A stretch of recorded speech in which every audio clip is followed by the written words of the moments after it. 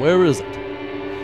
Where is it that I've read someone condemned to death says or thinks an hour before his death that if he had to live on some high rock, on such a narrow ledge that he only had room to stand, and the ocean, everlasting darkness, everlasting solitude, everlasting tempest around him, if he had to remain standing on a square yard of space all of his life, 1,000 years, eternity, and he would know better to live so than to die at once, only to live, life, whatever it may be.